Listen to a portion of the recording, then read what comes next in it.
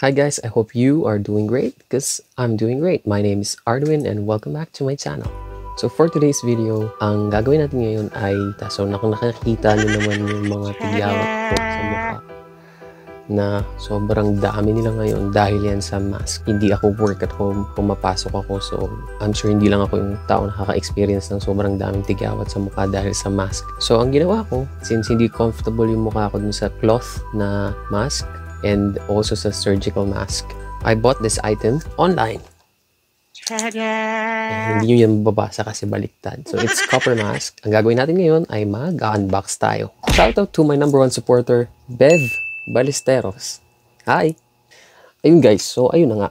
Gusto ko lang i-share na meron akong New Year's resolution for the year 2021. Kasi tingin ko, last year, hindi ko nagawa lahat ng makakaya ko para sa aking passion of creating contents and vlogging. So, ang gusto kong mangyari for this year, na sana mapagtagumpayan ko, I decided to create videos every single day except Sunday. So far, so good. Nasimulan ko ng tama. Nakapag-upload ako ng videos every day. Yung iba, hindi ko ma-edit ng maayos kasi nga gahol sa oras. Kasi apart from me doing vlogs, nagtatrabaho din ako. At saka, ang hirap kumilos dito sa room ko masyadong maliit. Tapos, yung paligid mo maingay. So, yun lang. Share ko lang. Shoutout to Adena Basco. Mag-unbox na tayo.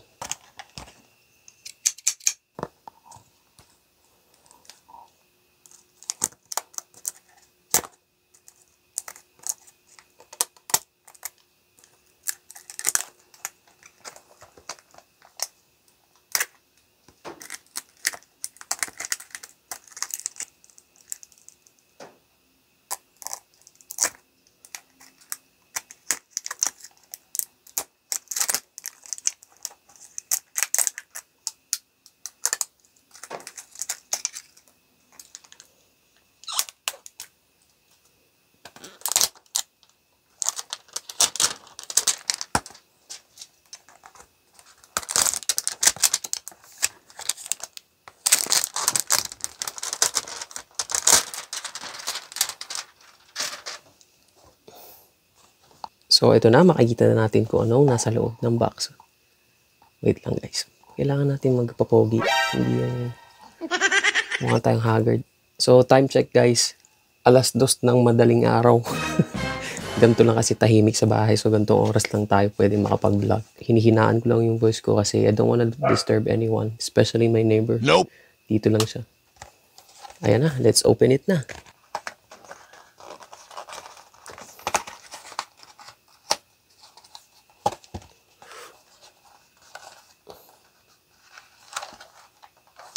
Ooh.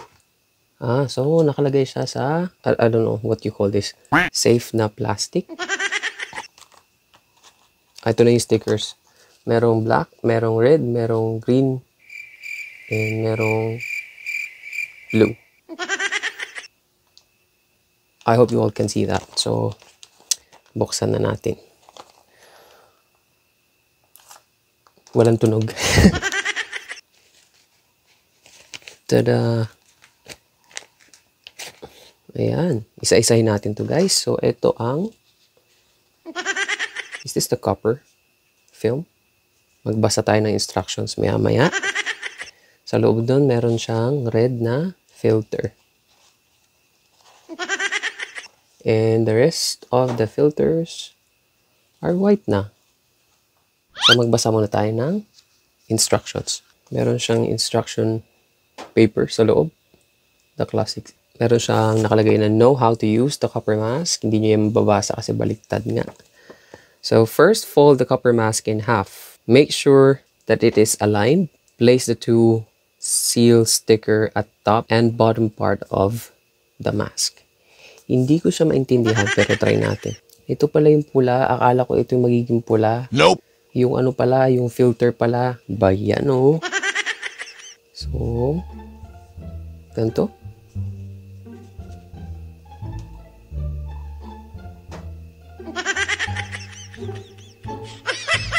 Ayan. Mali. Ano ba ito? Wala, nabubo na ako. Paano ba ito? Fold the copper mask in half. Make sure that it is aligned. I-fold daw sa gitna. Ito ba yung Copper mask microbial film. Bakit di ko makita yung gold? Nakakalito siya, guys. Wait nga, i-rewind ko muna yung video. Baka kasi may nakalimutan ako. Pero yun lang yung laman ng loob eh. Shout out to my friend and supporter at the same time, Franco Benavides. So ayun na guys, medyo naintindihan ko na ang sabi. I-fold daw siya in half. So na-fold na natin siya in half. Tapos lagyan natin ng sticker yung magkabilang dulo. Yan.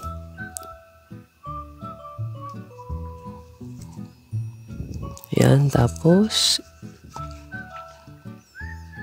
pantayin natin. Why is this so hard?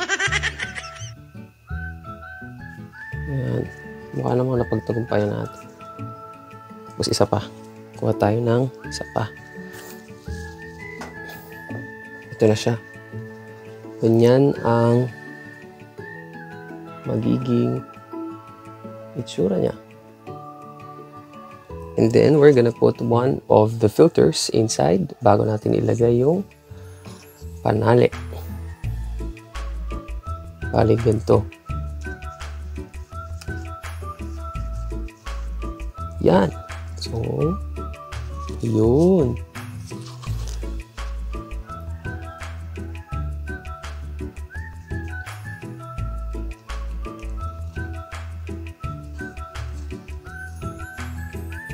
And then that's it. Pwede na nating isuot ang ating copper mask. Itali muna tayo ng buhok.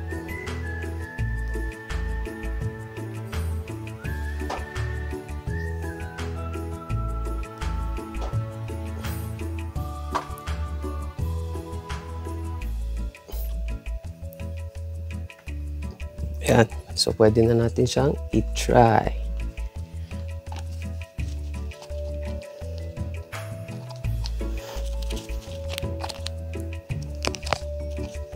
So there, I'm now wearing copper mask and I hope you can still hear me. So ayun na nga guys, nag-unbox na tayo and this time we're gonna review the product. Syempre, sabihin natin lahat ng gusto natin sabihin tungkol sa item na to. Unang-una, hindi kasi naman siguro, alam mo yun, minsan talaga kahit, ano ba, parang normal na sa tao ang mag-expect. So, sa kabubuhan ko din, nag-expect ako siguro na etong filter film na to, how the item is being shown dun sa online website na chinek ko na makakuha ng red copper mask. Akala ko, mismong yung film yung red. Turns out, sa pagbukas natin, ang red ay yung filter. Yan, expect pa. Pangalawa, ang in-expect ko na film, kasi although nakakita ako ng mga taong nagsusuot ng copper mask, akala ko itong film na to ay manipis na, thin sheet of copper. Yung copper na normal na pag nagtatanso ka, ibibenta mo. Ganon. Kala ko manipis na ganon yung itsura niya. Hindi pala. Pero hindi ko alam kung bakit copper. Siguro magkasamang silicone and copper to eh. Nasuot ko na siya kanina. Hindi naman siya makati sa mukha. But I hope it works kasi sabi ng mga taong nag-recommend sa akin to use copper mask, mas madali daw huminga dito kaysa sa surgical mask at hindi siya makati sa mukha. Na feeling kong nagsanhi kung bakit ako nagkaroon ng napakaraming tigyawat na dinaig pa yung fireworks nung New Year. Sila yung mga nagpapaputok. Ayan, putok na putok. So guys, if you wanna avail this product, meron din silang ino-offer na green, meron ding gray, and meron ding black na copper mask. Since red ang paboritong kulay, I chose red. Pero hindi yung film. Okay? Yung filter. Para at least, diba, naset ko yung expectations mo. If you wanna buy this item, go check the link in the description below. That's all for the review of the copper mask. So, expectations versus reality, medyo napeke tayo doon. Pero, nandito na to, ang magagawa natin. Tanggapin na lang natin, tsaka mahal. Yun lang guys, thanks for watching and tuning in. Have a great day. Till our next video. Bye-bye.